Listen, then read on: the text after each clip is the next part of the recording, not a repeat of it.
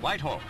Angry Devon dairy farmers marched towards Parliament, bent on lobbying their MPs about the low level of farm incomes and producer prices, and particularly the milk price.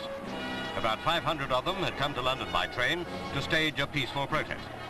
But they did threaten agricultural chaos if their demands for a better deal were not met.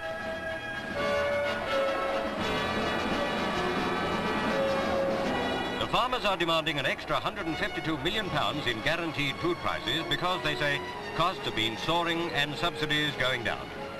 The farmers, led by Mr Wallace, are also at odds with the National Farmers Union about the tactics being used for the campaign.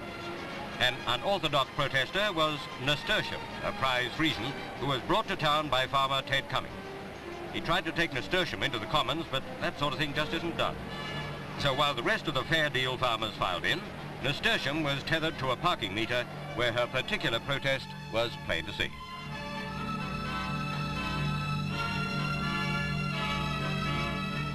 This was one occasion when the milk was on the house.